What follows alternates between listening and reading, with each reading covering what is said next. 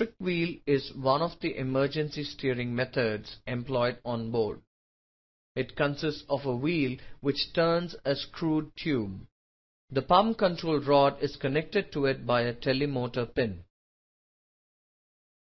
During normal operation, the pump control rod is connected to the telemotor receiver by a pin and moves according to the signal from the telemotor transmitter. In case of control failure, the pin is removed from the telemotor receiver and fixed on the screwed tube. The pump control rod is moved by the trick wheel manually to move the pump actuating lever as required to control the rudder.